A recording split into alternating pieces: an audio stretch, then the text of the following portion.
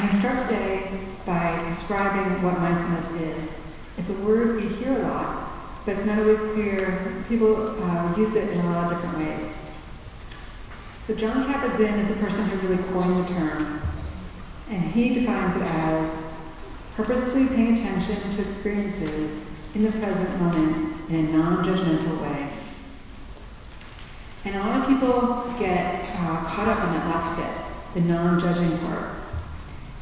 And so I want to make it clear that it's not that you don't have discernment, but that you don't have a lot of judgy feelings about it. So for instance, perhaps you think this room is too hot or too cold. So could you just notice, oh, the room is hot or the room is cold, rather than thinking, oh, this room, they really need to change the temperature, or can they do this? Why aren't they thinking about this? They really should do it. That's what we're trying to avoid, is all the lots of initial thoughts about it, additional thoughts, and the not liking things and wanting to change things. So you can notice how things are, and you can have a preference, but trying to avoid all the elaboration about those ideas. And as you can see in this cartoon, another component of it is the present moment, and it's a sensory experience. So the person walking in this picture is thinking about all sorts of different things, whereas the dog is being mindful. And so our goal is to be more like the dog. So as we're walking outside, can we just notice the sunshine shining on our face? Feel the cool wind on our cheeks. And just be aware of what we're looking at, rather than thinking about where we came from or where we're about to go to. And that's all that mindfulness is. And it's important to notice that it's not about sitting cross-legged, right? It's about even walking around day to day, anywhere you go. And our goal is really to do that, is to be mindful throughout our entire day. So as we're doing the dishes, can we just notice, what does the water feel like on our hand? As we're getting from our house to the car, just noticing, what do our feet feel like as they come in contact with the pavement? When you stop at the light, at the red light for a stop light, can you just check in and feel your breath for a moment? And by doing this throughout the day, we really build the skill of mindfulness. And as we'll see, that has a lot of important ramifications for our mental health. So this is mindfulness. There's also mindfulness meditation. And so mindfulness meditation, you just do that. You be aware of the present moment again and again and again and again for 10, 15, 20, 30 minutes. And importantly, there's no mantra in mindfulness meditation.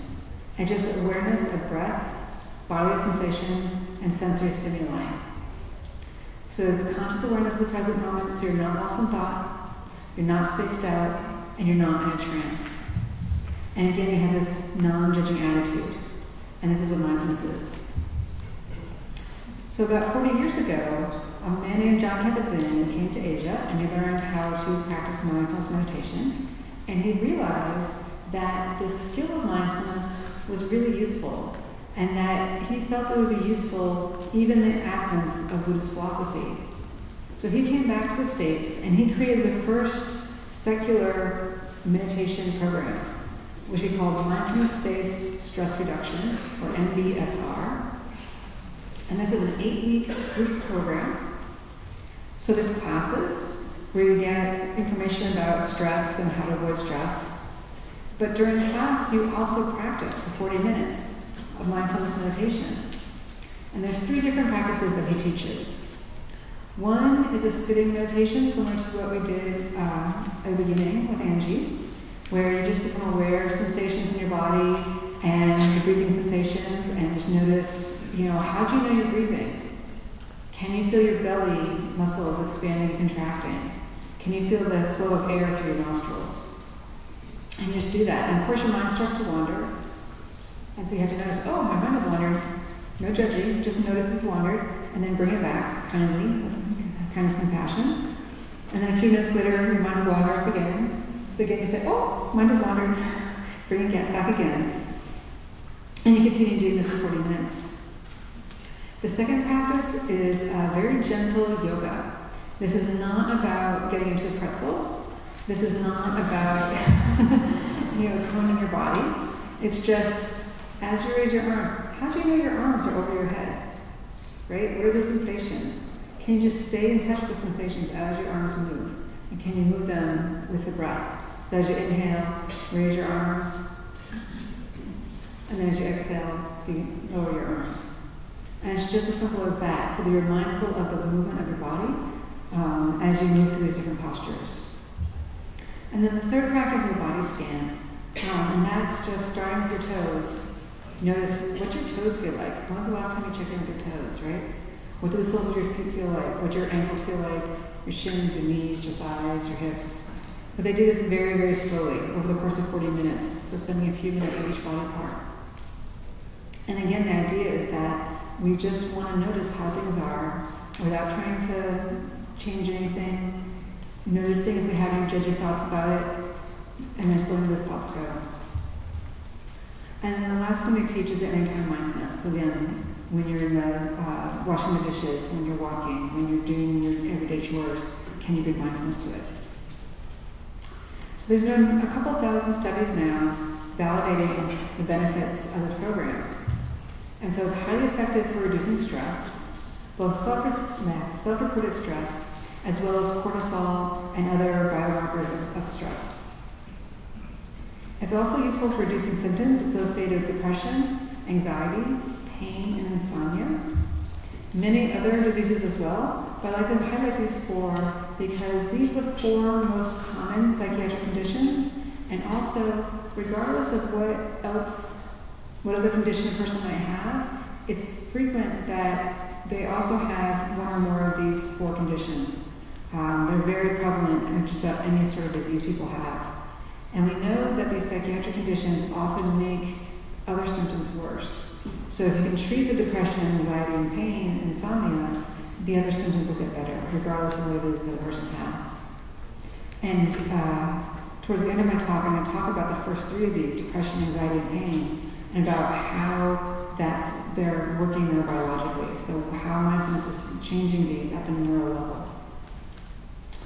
In addition to reducing symptoms, negative symptoms, the other thing that mindfulness programs do is to increase self-reported quality of life. So people say they just feel happier.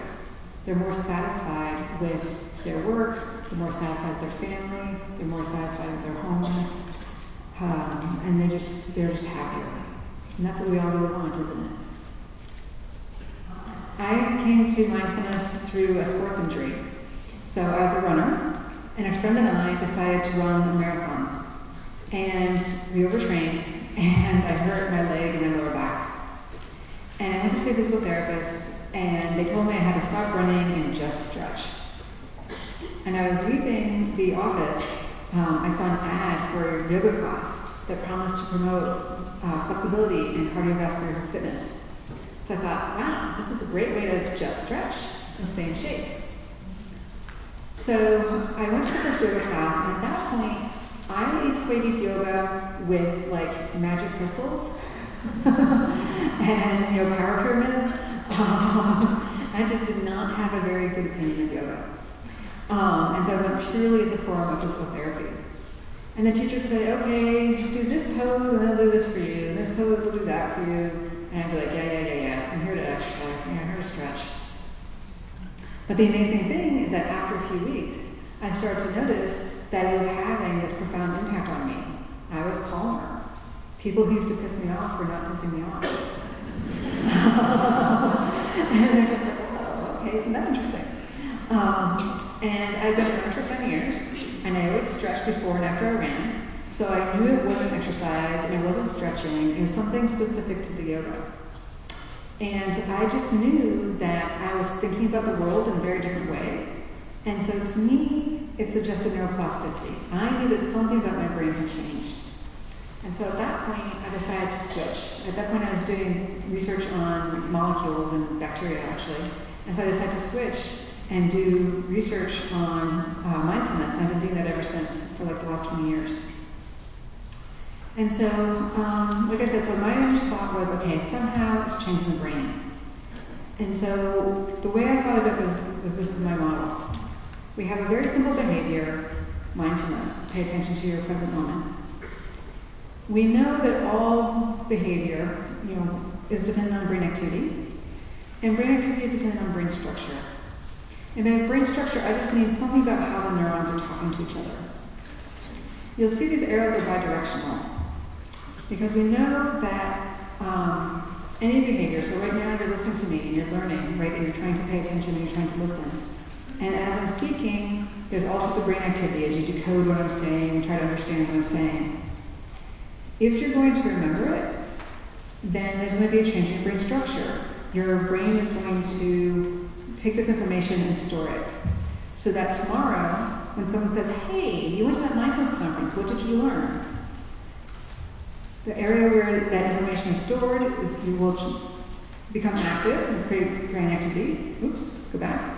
And you'll then, what you tried to learn will come back and you'll remember, oh yeah, there's this person, she came, she talked about the brain and all the other things you learned today. And so this is happening all the time, 24/7. And so the question was, and we also know for, say, depression and anxiety and these sorts of things, that we know that those are dependent on, people with anxiety and depression have different brain structure than people who are not anxious and depressed. And they also have different brain activity. And the way you treat these diseases is to give, say, antidepressant medication, and that changes brain structure, which leads to changes in brain activity, which leads to decreases in depression or anxiety. So the question was, so can we do this? Can we show that mindfulness changes brain activity and brain structure? So to address this question, we first started with brain activity. What we did is recruited 20 people who regularly practice mindfulness.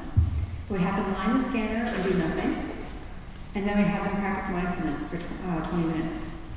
And when I told people I was doing this experiment, they all laughed. They all thought that you're just lying there, not doing anything when you meditate, right? You're just sitting there, doing whatever. I was like, no, your mind wandered, you have to pay attention. You bring it back to the present moment. They didn't believe that I could see anything. But lo and behold, we did. We found that there was 3 brain areas that were more active during mindfulness compared to lying there doing nothing. The first region is the insula, the temporal pole, and the cingulate. What's interesting about these 3 brain regions is that the brain, you can see this is the outer shell of the brain, the cortex. The cortex has 6 layers of neurons. And then down, buried in the middle of the brain, in the limbic system, there's a different type of cell, and they don't form these layers. And for the most part, the cortex and the limbic system do not talk to each other, except in these 3 regions. In these 3 regions, instead of 6 layers, there's 4 layers, and there's both cortical neurons and limbic neurons. And so what these regions do is they integrate the information in the cortex with the information in the limbic system. And the limbic system is important for emotions and also bodily functions and sort of subconscious processing, whereas the cortex is about executive functions and thinking. So if you think about the cortex as being sort of the mind and thinking, and the limbic system as being sort of the body, then you can think about these regions as mind-body areas in very loose, hand-waving kind of ways. I'm definitely waving my hands here. But what's really interesting that these are the regions that are activated during this practice compared to lying there doing nothing. The other thing we found was a decrease in the amygdala. The amygdala is the main fight or flight part of the brain. It's active in stress and anxiety. And so this decreased activity is consistent with decreased arousal and increased sense of well-being. All right, that is brain activity. What about brain structure? So this slide is just to get us oriented. Lots of times you see brains with yellow spots in them, and they represent, like the picture I just showed, brain activity. So you put the person in the scanner, you have them do something, and you see where their brain is active during that task. Now I'm going to show you pictures of brains with yellow spots, and it's going to represent structure. So here we have a brain. Most of your brain is actually white matter, which is actually just wiring.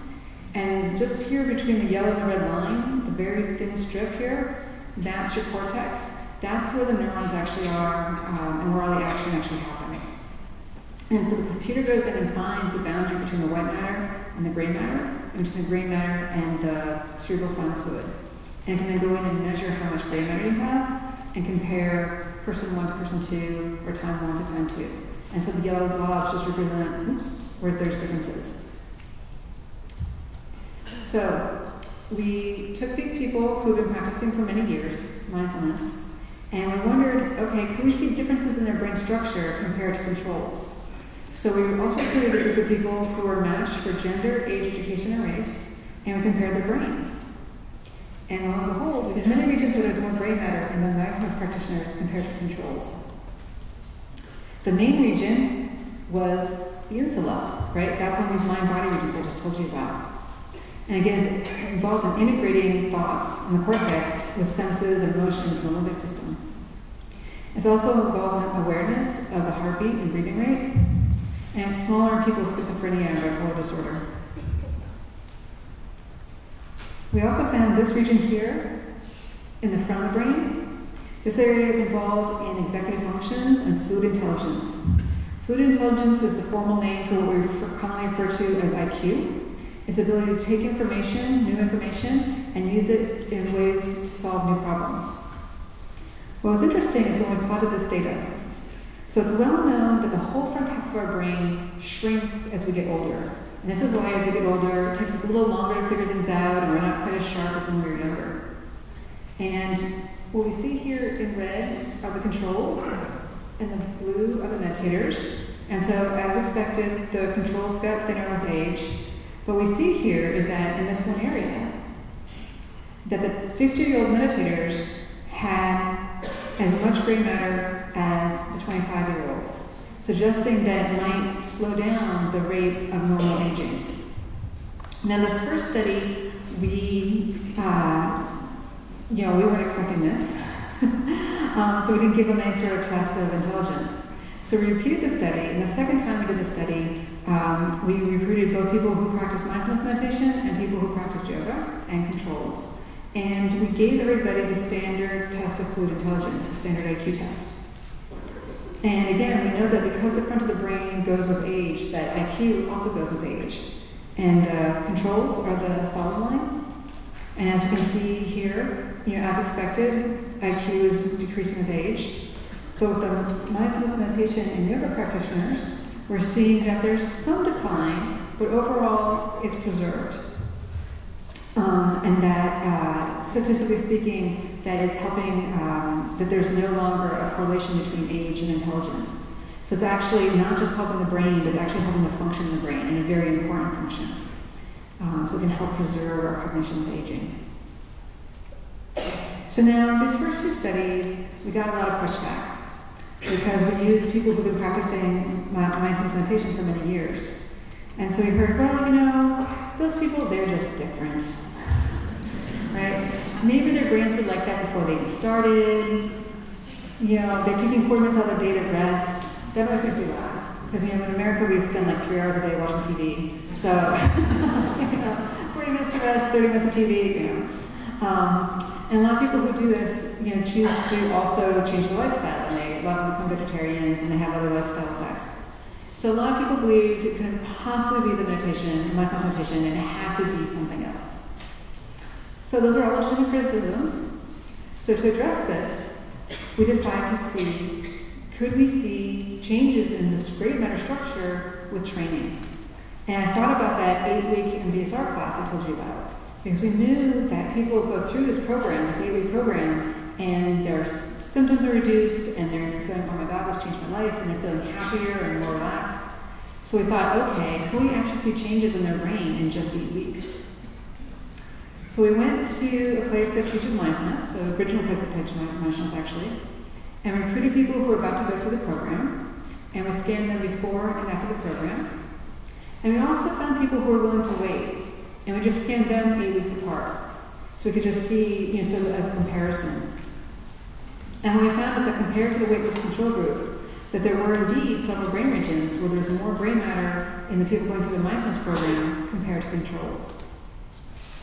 So this first region is a region called the PCC. This is one of the main regions that's actually impacted in Alzheimer's. It actually gets destroyed in Alzheimer's disease. It's an area that's associated with mind wandering, so the more it goes, the more mind wandering you have.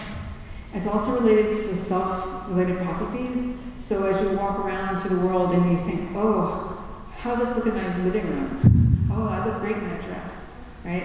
How is this relevant to me? It's your PCC that's doing that and is trying to figure out, do I need to, is this information important to me? Do I need to pay attention to this? The second region we found is the TPJ, the temporal parietal junction. It's involved in perspective taking, which is a key component of empathy and compassion, being able to see things from other people's point of view. The third region we found was the cerebellum and brainstem. And this is areas involved in sensory integration and motor control. And when we looked at that spot, we also gave everyone questionnaires about how happy and satisfied they were. And we found that changes here in the brainstem correlated with changes in well-being. So the bigger the spot got, the more people said they were happier and satisfied with their life. And this is important because often there's a lot of criticism of these programs because it's all self-report measures.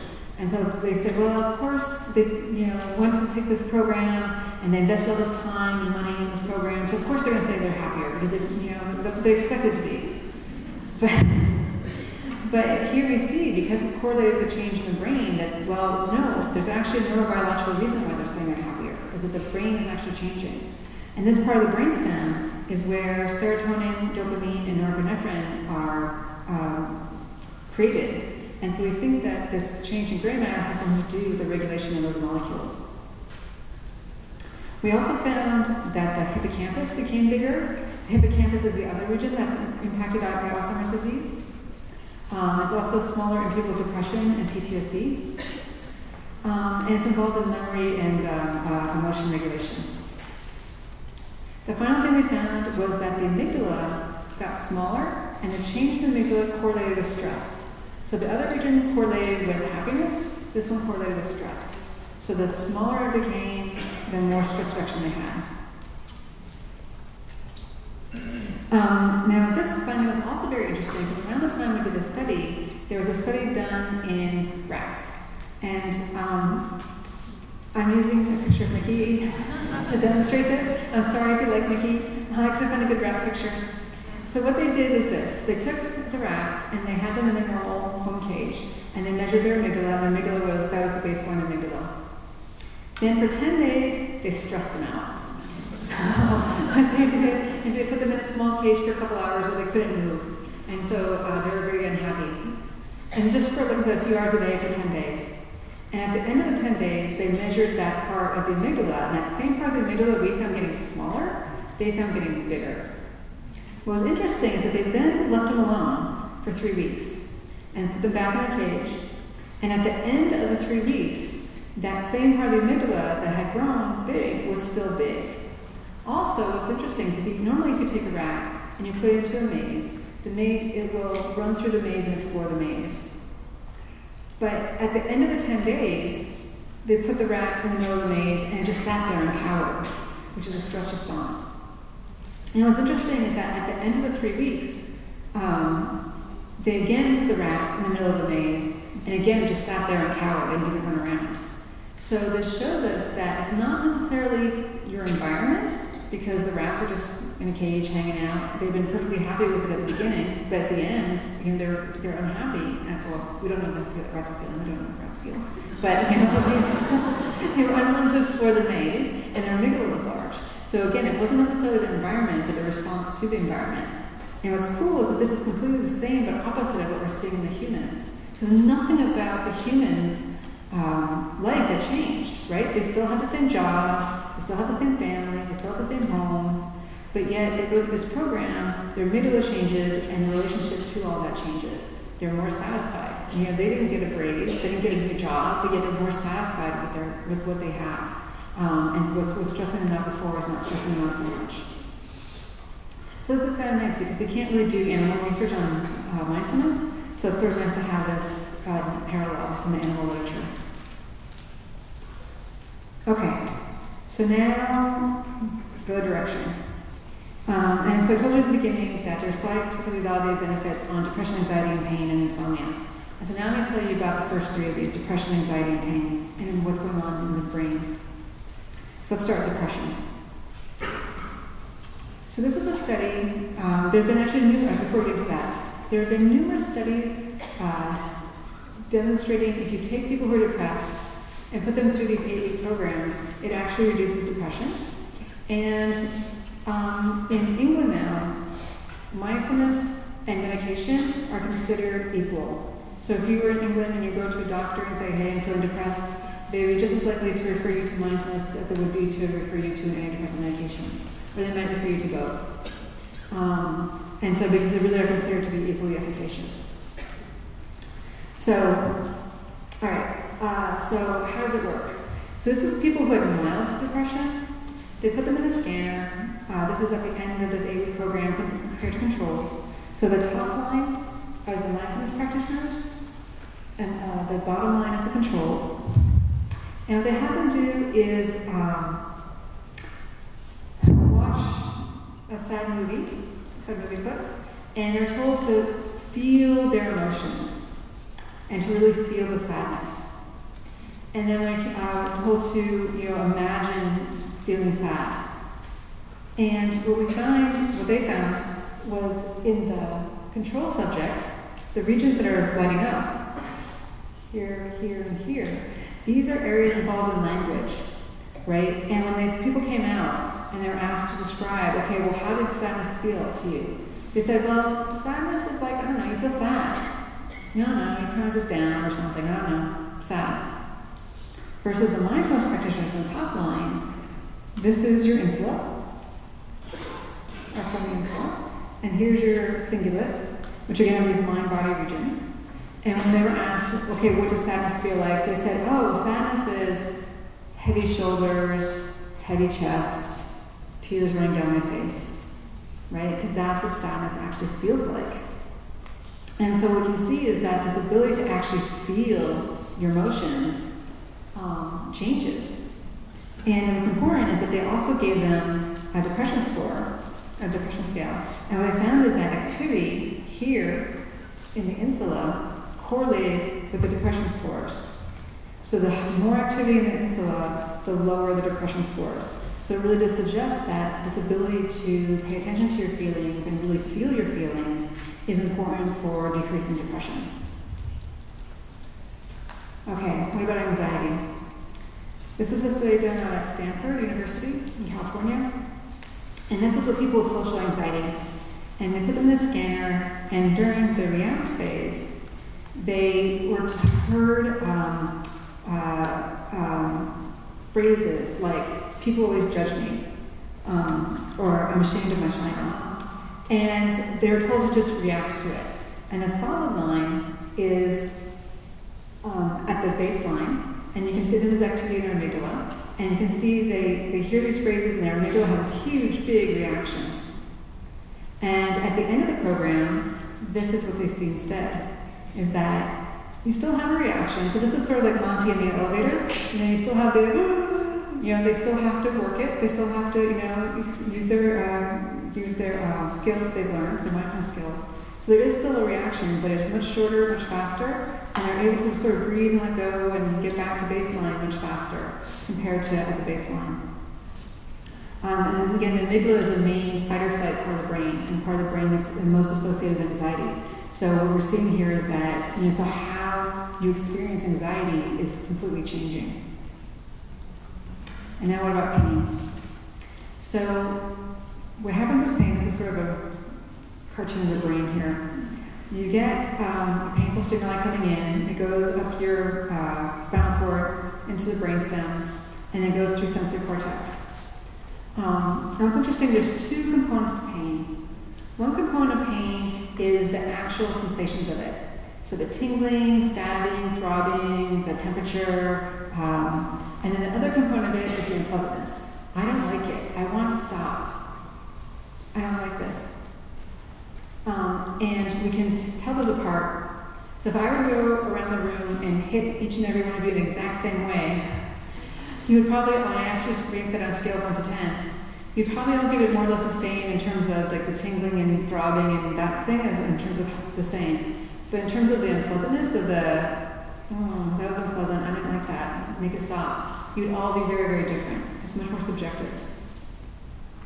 So now what's interesting about pain is there's a lot of different ways to control pain. So you can distract people. You can change your expectation and say, oh, I'm just going to hit you. It's not going to hit you that hard. I'm just going to hit you a little bit. You can use reappraisal, which is saying, okay, like a doctor giving a shot. Oh, this is going to make you stronger, right? This is going to improve your health. You can also use placebo. So if you can give someone a cream and tell them that the cream has something in it that's going to dull the pain. In reality, it doesn't. But if the person believes that there's something in that cream, they will report that, oh yeah, the pain wasn't that bad. And when they look at those in the MRI scanner, they all look the same. In all of those cases, what happens is that the front of the brain, the executive part of the brain, tells the sensory cortex to shut off. So you get this part of the brain turning on, and the sensory cortex turning off. So you literally just don't feel the sensory stimulus anymore. So we were curious about pain and with mindfulness. So what we did is we put long-term mindfulness meditators and controls in the scanner, and we did a very brief heat to their skin. It wasn't super hot, it's just unpleasantly hot. And we had them either just do it normally or with mindfulness. And what we found is that here, or from the insula, sensory cortex, went up in mindfulness practitioners, whereas it went down in the controls. Right? And I just told you that normally with all those other forms of pain management, that the front of the brain goes up and sensory cortex goes down. Furthermore, the front of the brain, the executive part of the brain, went down in the mindfulness practitioners and up in the controls. Right? So the controls were behaving the same way as all those other forms of pain control, versus the mindfulness practitioners were the opposite. So now you're thinking there to yourself, well, how does that work? So remember, mindfulness is about paying attention to the present moment, non-judgmentally. So what mindfulness practitioners say is that when they're experiencing pain, they just notice, oh, there's some tingling, there's some throbbing, and it's, but they try to not pay attention to the unpleasantness of it, right? So it's just the tingling and the throbbing, and not that, oh, I don't like this, I want to stop, make it go away. So, and that's what we're seeing here. So rather than trying to stop it and control it, they're just allowing it to happen. And that's why we have the increase in the sensory cortex and the decrease in the judgy and controlling part of the brain. And we saw in terms of the ratings that the intensity, there's no change in the intensity, but the unpleasantness, there's a big decrease in the unpleasantness, right? So they're just noticing, okay, yeah, it's intense, but it's not bothering me. Another group did the same study, and they applied naloxone. Naloxone blocks the opioids, the endogenous opioids, and what they found is that, here's the mindfulness is on the right, oops, the mindfulness is in the middle, and the control is reading books and exercise. And what they found is that even if you give naloxone, which blocks the opioids, they still found this effect, which suggests that this is working through a non-opioid system. And this is really important because right now in the United States, there's a huge opioid epidemic because everyone's addicted to opioids. Because they go in for surgeries and they have a lot of pain, and so they get prescribed opioids and they get addicted to them. And so this suggests that this may be a way to help those people because it may help them learn how to deal with their pain without the opioids. Okay. So the last study, this is my last slide, is my favorite study. So this is a double-blind study. It's really hard to do double-blind studies with something like mindfulness because people know they're practicing. What this was an inpatient psychiatric hospital in Northern Europe. And the training director was a mindfulness practitioner, and he decided, wouldn't it be fun to teach the therapists how to meditate? So there's 18 therapists in training, and they're randomly assigned to learn how to practice mindfulness.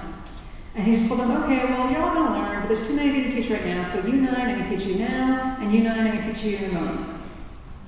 Now, very importantly, they were practicing, but their patients were not. And they continued giving completely standard, normal treatment to all their patients. But the patients of the therapists who were trained in Zen had better outcome for the control therapists.